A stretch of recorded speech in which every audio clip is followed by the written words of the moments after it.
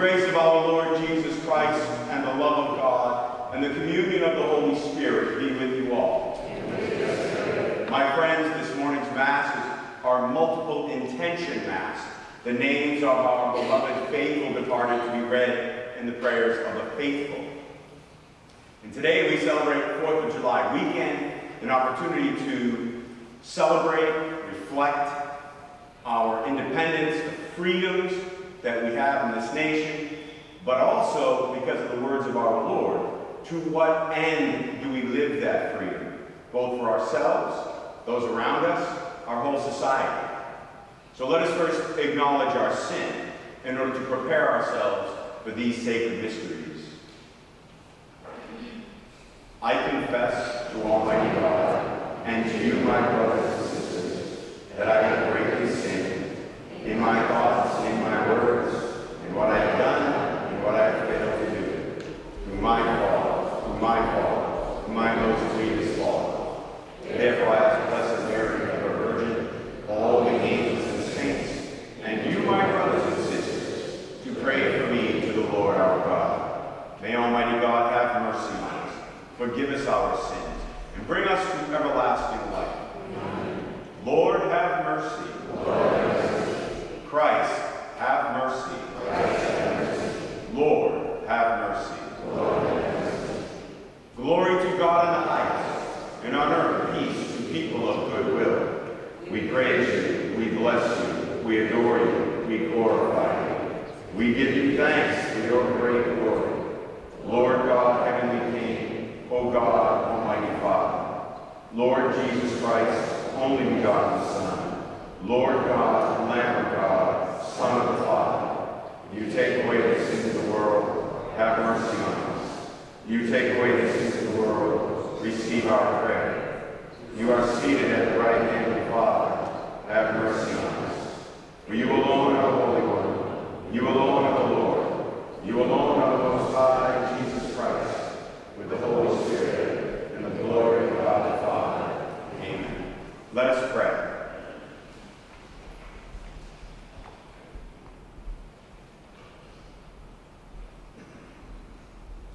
O God, who through the grace of adoption chose us to be children of light, grant, we pray, that we may not be wrapped in the darkness of error, but always be seen to stand in the bright light of truth.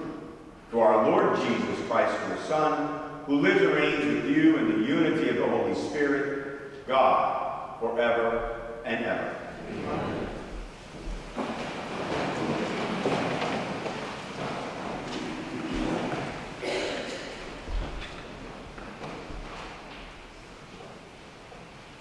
A reading from the second book of Kings.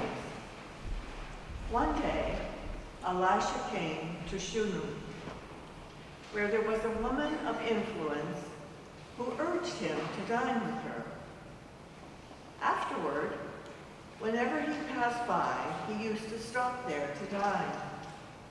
So she said to her husband, I know that Elisha is a holy man of God.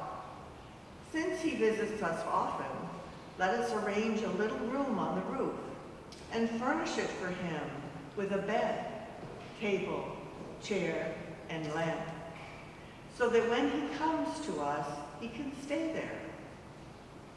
Sometime later, Elisha arrived and stayed in the room overnight.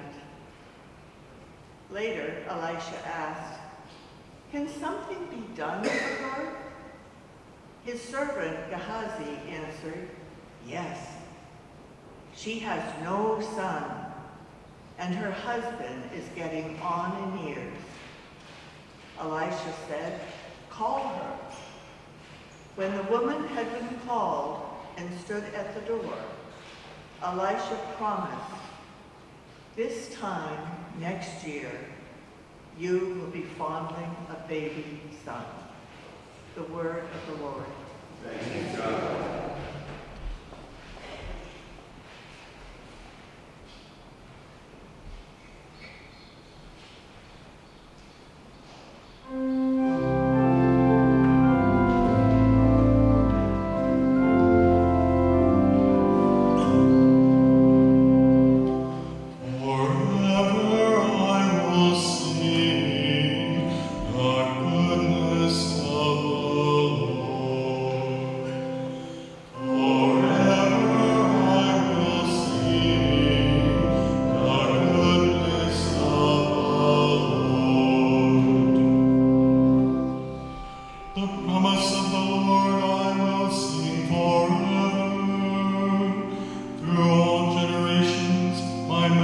shall proclaim your faithfulness.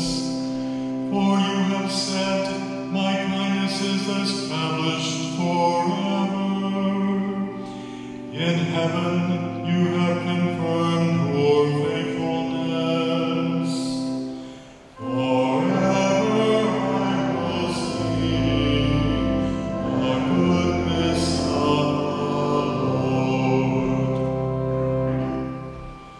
Blessed the people who know the joyful shout. In the light of your countenance, O Lord, they walk.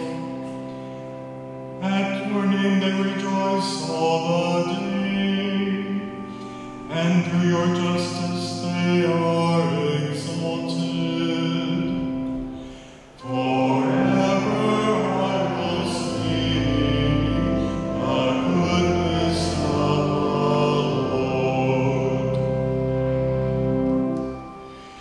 You are the splendor of their strength, and by your favor our horn is exalted.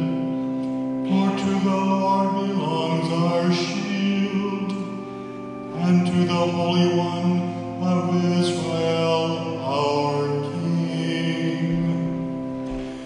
Forever I will sing the goodness of the Lord.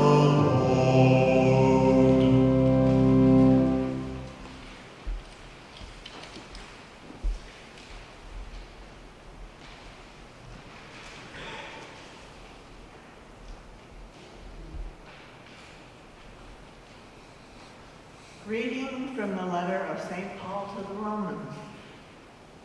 Brothers and sisters, are you aware that we who were baptized into Christ Jesus were baptized into his death?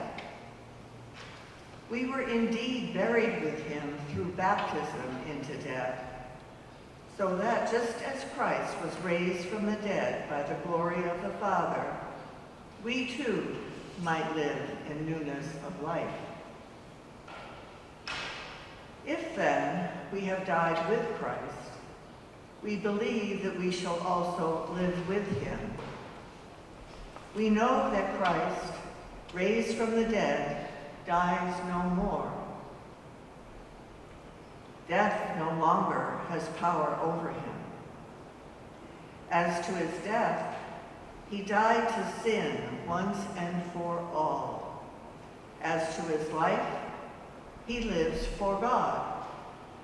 Consequently, you too must think of yourselves as dead to sin and living for God in Christ Jesus. The word of the Lord. Thanks be to God.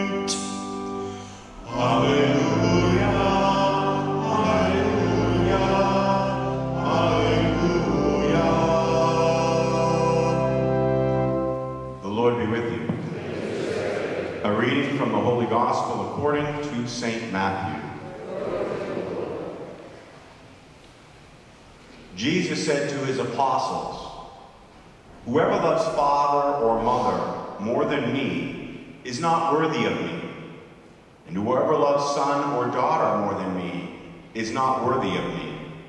And whoever does not take up his cross and follow after me is not worthy of me. Whoever finds his life will lose it, and and whoever loses his life for my sake will find it. Whoever receives you receives me, and whoever receives me receives the one who sent me. Whoever receives a prophet because he is a prophet will receive a prophet's reward. And whoever receives a righteous man because he is a righteous man will receive a righteous man's reward. And whoever gives only a cup of cold water to one of these little ones to drink, because the little one is a disciple, amen, I say to you, he will surely not lose his reward. The Gospel of the Lord. Praise to you, Lord.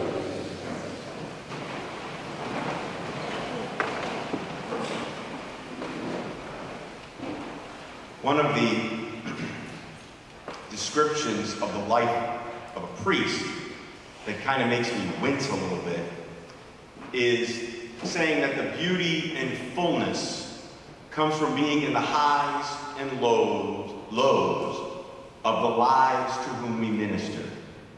I wince because it comes from a time where you can hear the echoes of a society of faith, the joy of baptisms, the weddings, the first communions, but also the sadness of funerals, the difficult confessions and counseling, the somberness of last rites. A funeral in the morning, but a wedding in the evening. That's the grandeur of the priesthood. The pattern, of course, is still there, but with one stark difference. Most of the people at a funeral or a wedding are basically irreligious. That's why, for me, those occasions with guests, if you will, when we invite people to the church, always require a line of evangelization underneath. In between everything I say, I'm evangelizing. Only Christ makes sense of life. And I try to use the occasion, either the couple at the wedding or the departed at a funeral, as the example. For a wedding, it's very joyful. It's particularly joyful when a young couple gets married in our parish, and they're saying, Father, we're going to move here, and we're going to raise our kids here, and baptize them. First communion, you're like, oh, new life, new family. My homily is very short, too, because nobody listens to what I'm saying at a wedding. They want to see the vows, they want to go to the reception. But I do try to throw a couple of little humorous points in there and use the joy of the moment to try to reach out to those who need sacraments. People who haven't been married in church. Maybe they've never been confirmed, you know. Maybe they're not Catholic. So I say, you know, we have these great places for weddings where you won't sweat on the golf course, or have your feet burned on a beach, or your hair messed up on a mountaintop, and you'll hear the minister very clearly. We call them churches, and it's a great place to have your wedding. And the couple themselves become an example to everyone there that they are centering their life on God, that their new life begins with God as the bond, as opposed to chasing moments of fleeting meaning in passing earthly allurements, like a wedding on a mountaintop. Obviously, the tone is the exact opposite at the most tragic and sorrowful of funerals, such as the death of a young person by a drug overdose or suicide. I'm still talking to young people, but now reaching through the pain and confusion, because now they are listening. And I say, in the theme underneath, though it's very explicit, centering your life in God is the only way to happiness in life, rather than chasing meaning in moments of passing allurements in this world. It's the same message, very different circumstance. For us, this is the core message of the Lord today. What directs your life and purpose? What drives you? What is your ultimate goal or the end purpose of your life? If anything in this world, particularly those passing allurements like wealth, power, pleasure, then you will not find fulfillment in this life, and you could lose eternal life to boot. But what of this stark, even in a sense contradictory statement of our Lord, that what should be the good center then? If I don't put money first, but I love my family, why is that not enough? Well, I mean, when you think of it, like the fourth commandment says, honor thy mother and father. And the natural law, we are just given this, you all have unconditional love for your children, of course. So first, let's dig into what the Lord is saying in the presence of what he's doing right today in the gospel. Notice here that the Lord is speaking above the norms of morality. Sometimes what he did, remember he said that the Son of Man is still Lord of even the Sabbath. He's speaking of, he's not contradicting it, but what he's saying is, I am God. I am higher than the commandments. I am the ultimate goal of even how we live life. He's not contradicting, but he is, if you will, prioritizing what? God above all things, your neighbor as yourself. That's the summit of the law. And God is above all things. Second, though, as we get into sort of our own kind of, how do I deal with this? We need to jettison ideas that Jesus is only soft and cuddly. He can be soft and cuddly, obviously. But he can also be very challenging.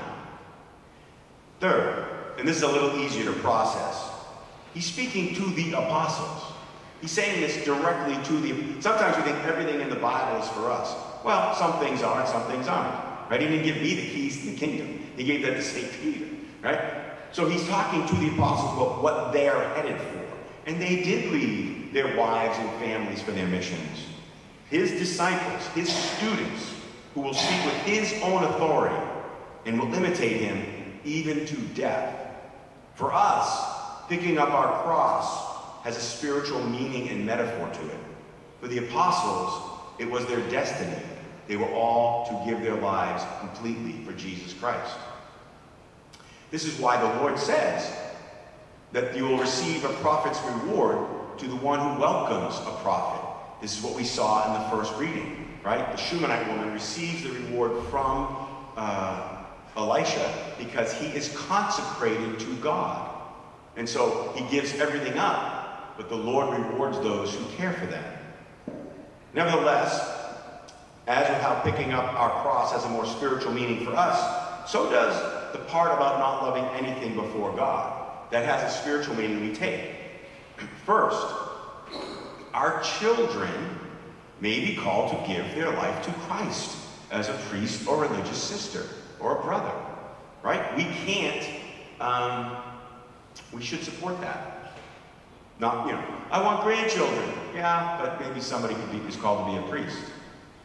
Also, and this is even more direct, when our kids go astray, do we understand, and in our world they go astray in the most dramatic ways that are contrary to the gospel, do we know that I stay close to the gospel, or do I go astray with them?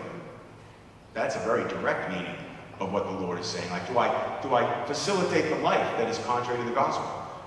You can still love them, but do I say, no, I cannot accept that lifestyle that is not of Christ? It's a very difficult thing to do. Similarly, regarding the idea of trying to hold on to this life, this world, and lose it, our goal of a life of God does come with a twist. It does come with it, like, don't worry so much just yet. And this is the kicker. If we put God first, then life, family, society is enhanced, actually, by God, because he is our origin and end. We don't lose our life. We don't lose our family. It becomes better. Far from losing life, family, and society, the whole of life becomes focused on its origin and end, and is saved. I'm going to give a few quotes, kind of to close out the homily. But one theologian speaking to this topic puts it very eloquently. In the last resort, becoming a believer always means the same thing. Another reality looms before the person formerly enclosed on their own world. Its truth, its goodness, its holiness become more definite, and the demands allegiance from the one who has been called. The sacrifice of one's own independence will be difficult because the soul must first lose itself by recognizing another goal, and that goal is the true goal of life.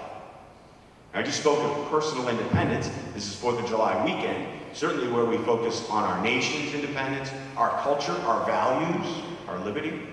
And yet, kind of getting back to what we were talking about with young people in tragedy, how How often do we scratch our heads regarding the things that young people get into, even lose their lives over? Haven't we been teaching tolerance and respecting others? Don't we constantly preach teaching? Don't we have helicopter parents, which I guess now the term is bulldozer parent? Yet we see harmful behavior and death somehow, meaning that young people are not learning the value, beauty, and fragileness of their own life, of God's gift of life. I'll give you perhaps an insight into this as we think of 4th of July. I commend to you a little Independence Day reading. It's raining anyway today, so you might as well look it up.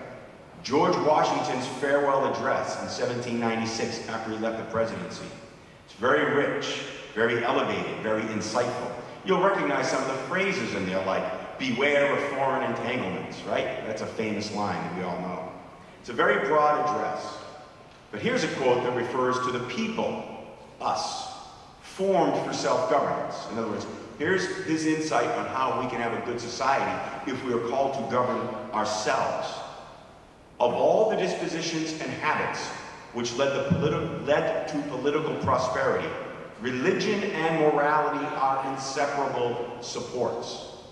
His reasoning continues, but then he cuts to the chase. He goes to the bottom line.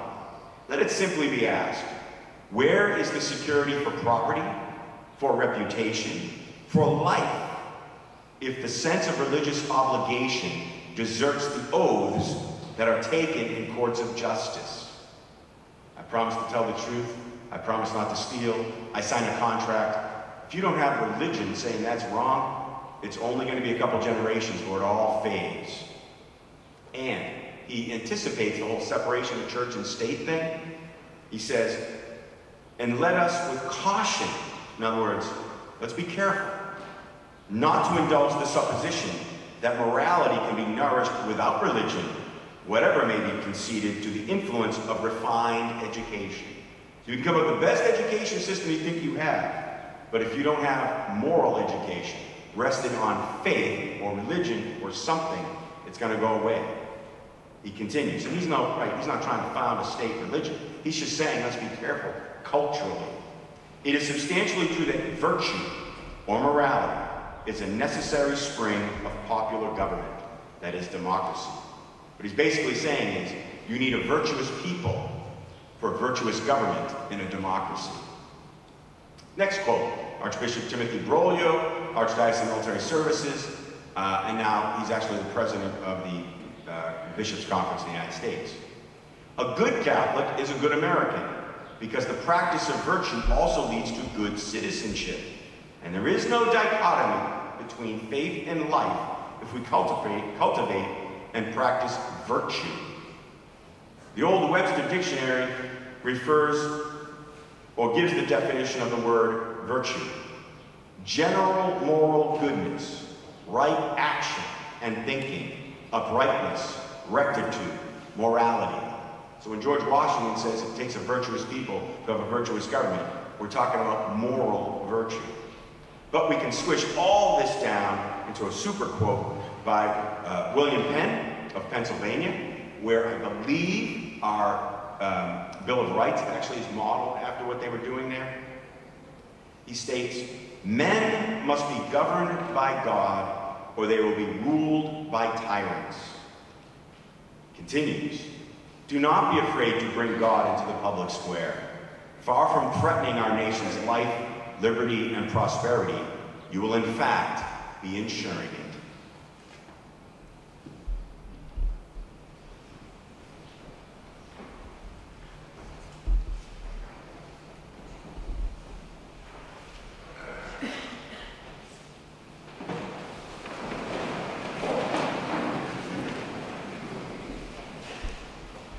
I believe in one God, the Father Almighty, maker of heaven and earth, of all things visible and invisible.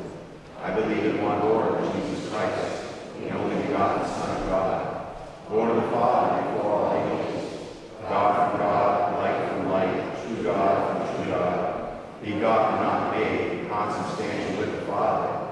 To him all things were made. For our sin and for our salvation he came down from heaven, and by the Holy Spirit was incarnate of the Virgin Mary, and became man. For our sake, he was crucified under Pontius Pilate. He suffered death and was buried, and rose again on the third day in accordance with the Scriptures. He ascended into heaven and is seated at the right hand of the Father. He will come again in glory to judge the living and the dead, and his kingdom will have no end.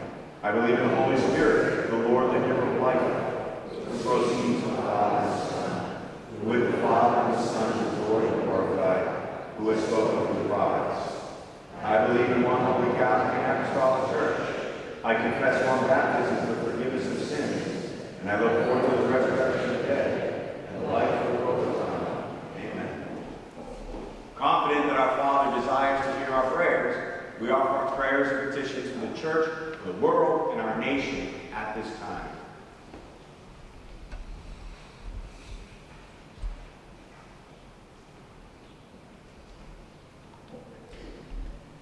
For the church, may the light of truth radiate in all her members to the glory of God and the salvation of many.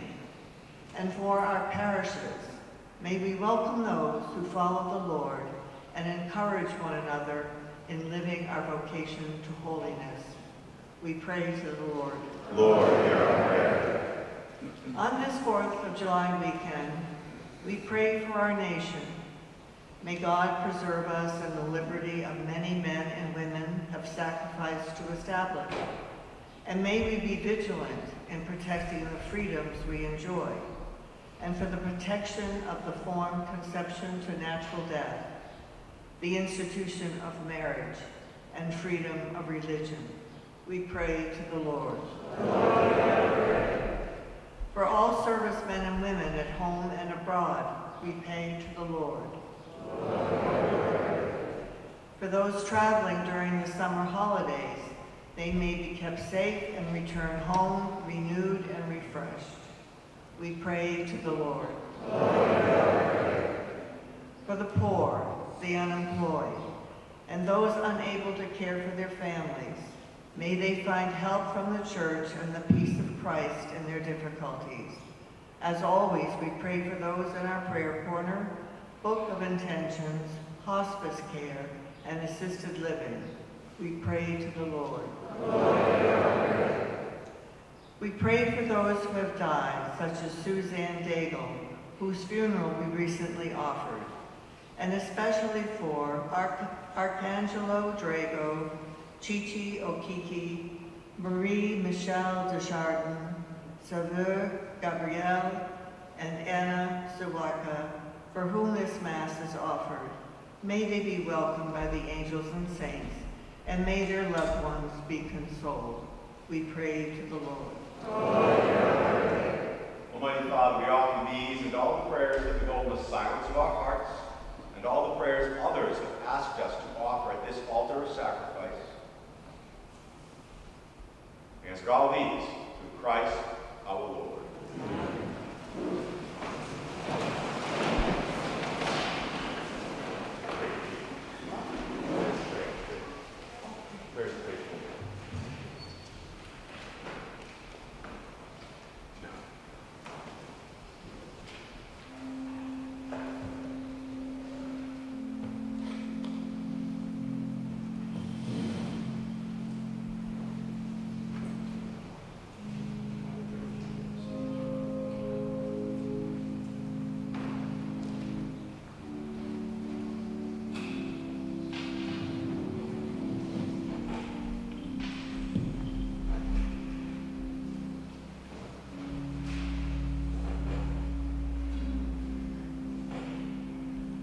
Blessed are you, Lord God of all creation, for through your goodness we have received the bread we offer you. Through the earth and work of human hands, you become for us the bread of life.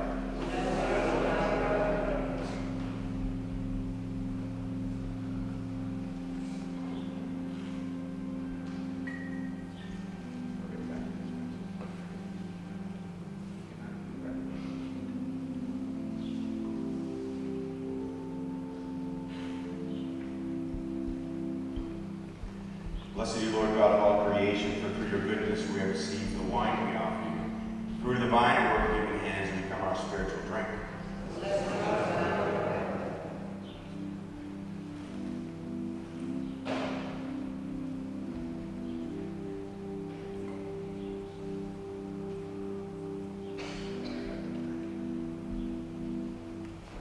Pray, friends, that my sacrifice and yours may be acceptable to God, the Almighty Father.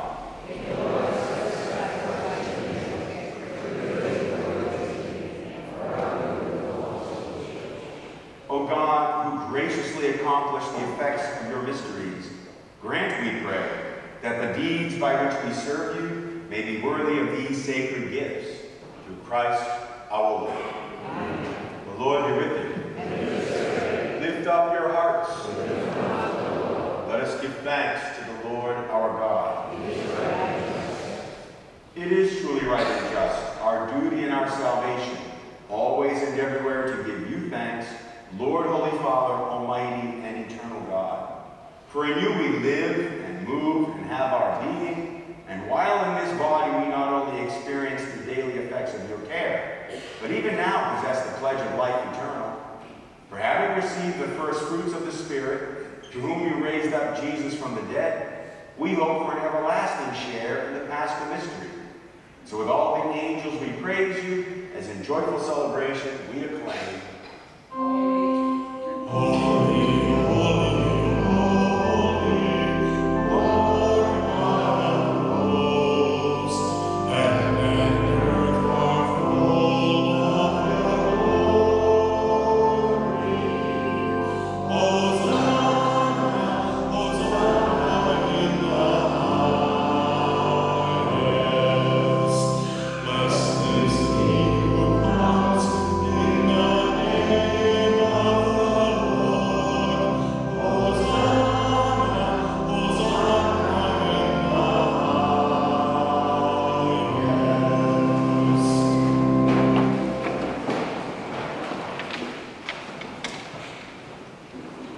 You are indeed holy, O Lord, and all you have created rightly gives you praise. For through your Son, our Lord Jesus Christ, by the power and working of the Holy Spirit, you give life to all things and make them holy.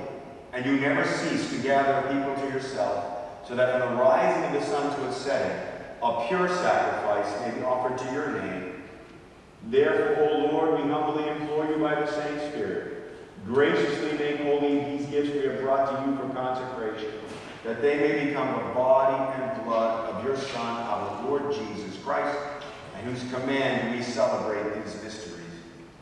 For on the night he was betrayed, he himself took bread, giving you thanks, he said the blessing, broke the bread, and gave it to his disciples, saying, "Take this, all of you, and eat of it, but this is my body, which will be given up for you."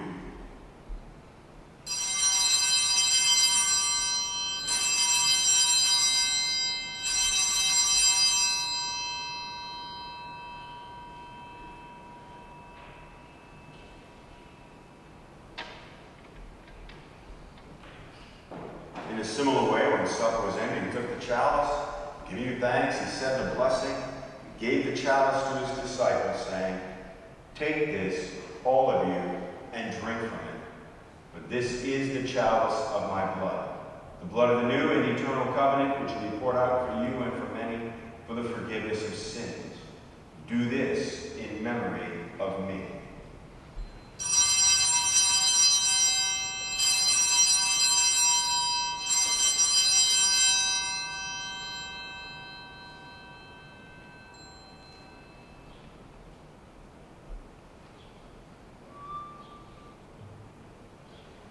The mystery of faith. We proclaim your death, O Lord, and profess your resurrection until you come again. Therefore, O Lord, as we celebrate the memorial of the saving passion of your Son, his wondrous resurrection and ascension into heaven, and as we look forward to his second coming, we offer you in thanksgiving this holy and living sacrifice. Look, we pray, upon the oblation of your church, and recognizing the sacrificial victim by whose death you will to reconcile us to yourself, grant that we, who are nourished by the body and blood of your Son, and filled with his Holy Spirit, may become one body, one spirit in Christ. May he make of us an eternal offering to you, so that we may obtain an inheritance with your elect. especially the most blessed Virgin Mary, Mother of God, with blessed Joseph, her spouse, with your blessed apostles and glorious martyrs, with St. Monica, St. Lucy, and with all the saints, on whose constant intercession in your presence we rely for unfailing help. May this sacrifice of our reconciliation, we pray, O Lord, advance the peace and salvation of all the world. Be pleased to confirm in faith and charity your pilgrim church on earth, with your servant Francis our Pope, Sean our Bishop, Robert our Auxiliary, the order of bishops, all the clergy, and the entire people you have gained for your own. Listen graciously to the prayers of this family whom you have summoned before you.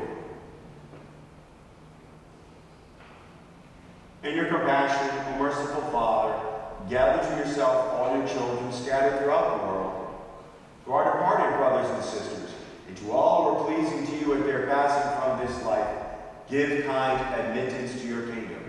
There we hope to enjoy forever the fullness of your glory, through Christ our Lord, through whom you bestow on the world all that is good.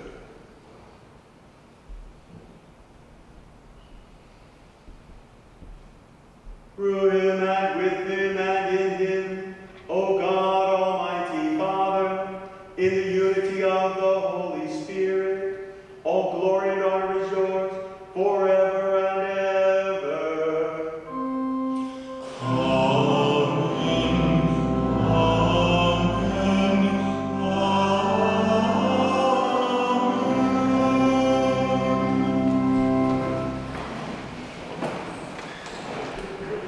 The Savior's command, informed by divine teaching, we dare to say, Our Father,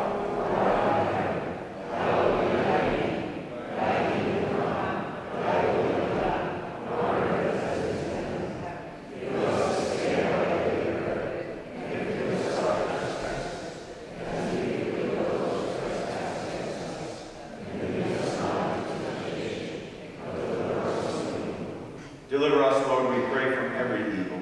Graciously grant peace in our days, that by the help of your mercy we may be always free from sin and safe from all distress, as we await the blessed hope and the coming of our Savior, Jesus Christ.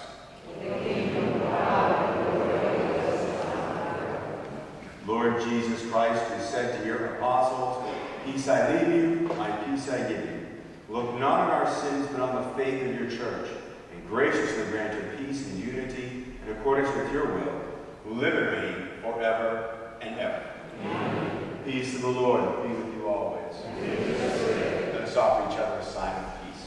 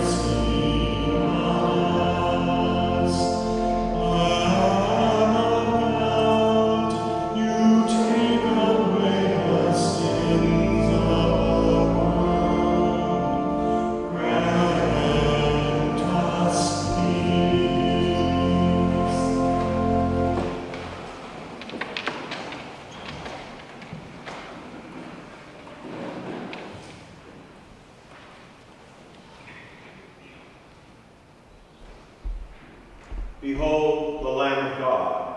Behold him who takes away the sins of the world. Blessed are those called to the supper of the Lamb. Lord, I am not worthy that you should enter under my roof, but only say the word, and my soul shall be healed.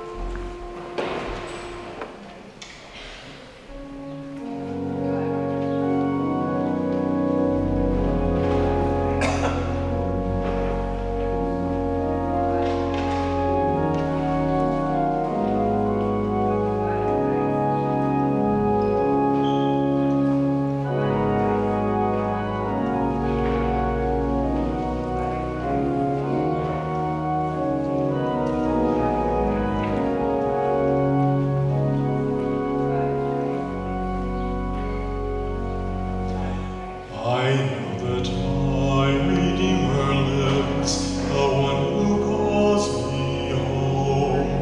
I long to see God's face to face, to see with my own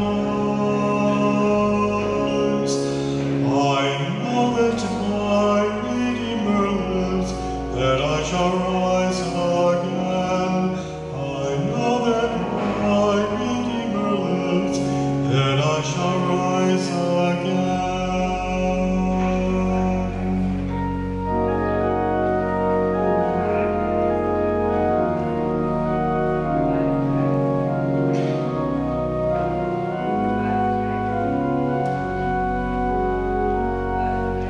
I know that I shall one day see the goodness of the Lord, when God will wipe all.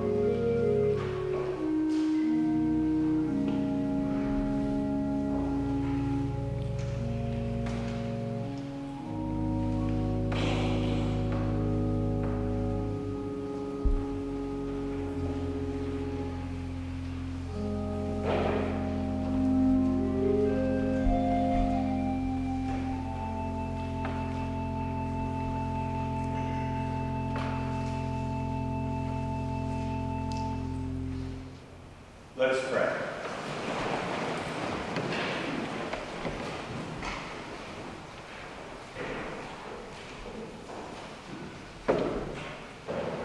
May this divine sacrifice we have offered and received fill us with life, O Lord, we pray, so that bound to you in lasting charity, we may bear fruit that lasts forever. Through Christ our Lord. Amen. A couple of announcements. One, our new parochial vicar is here, Father Michael Harvey. Trying to slowly break him in, and but also teach him 1,000 things about how we turn on lights and all that. So I'm going to be racing to do the 10:30 over there to get in time to kind of spin up to the noon. So I hope you all have a good 4th of July weekend. As a reminder, Eucharistic Adoration on Wednesday and Fridays is on pause until we kind of get our act together. So we may begin in August, we may begin earlier, but adoration is on pause for the next couple of weeks, at least. Registration for faith formation and sacrament preparation begins next Monday, July 10th. Visit the website to register or call the office. And once again, as a reminder, because of the way the holiday works, it's an opportunity. Basically, the offices are closed for the week. They'll open up again on July 10th. And again, have a blessed 4th of July, and safe and healthy and happy one. The Lord be with you. And may Almighty God bless you, the Father, the Son, and the Holy Spirit. Amen. Go in peace, glorifying the Lord by your life. Saint Michael, the Archangel, defend us in battle. Be our protection against the wickedness and snares of the devil. May God